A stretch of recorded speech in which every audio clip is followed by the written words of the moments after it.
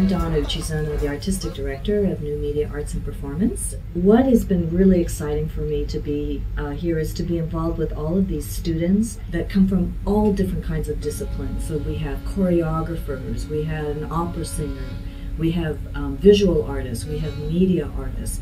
And so all of these different types of artists come in to collaborate or to really delve deeper into their particular medium and integrate the media arts with that. The program combines classroom training in multimedia technologies with a firm grounding in contemporary performance theory, and also a lot of real-world practical production experience, which is actually one of the main thrusts of the program.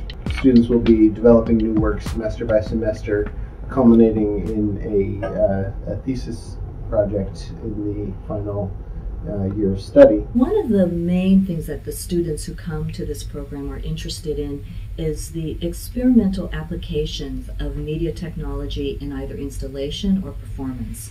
And what we try to do here is provide that educational laboratory for that particular exploration, among other things. The faculty are artists that are working in the field and also have a real strong passion for sharing their artistic experience and their professional experience with the students. The New Media Arts and Performance program is housed within the Fine Arts Division. And so the students have access to faculties from the Visual Art program, or the Media Arts program, or the Dance department, or the Music department. So we have a wide range of faculty that the students have access to. I love the fact that that we're right here, kind of on the cusp of Brooklyn and New York City. We're right near Brooklyn Arts Academy of Music, which is known as BAM. They have the Next Wave Festival. We have the Mark Morris Dance Group. We have 651 Arts.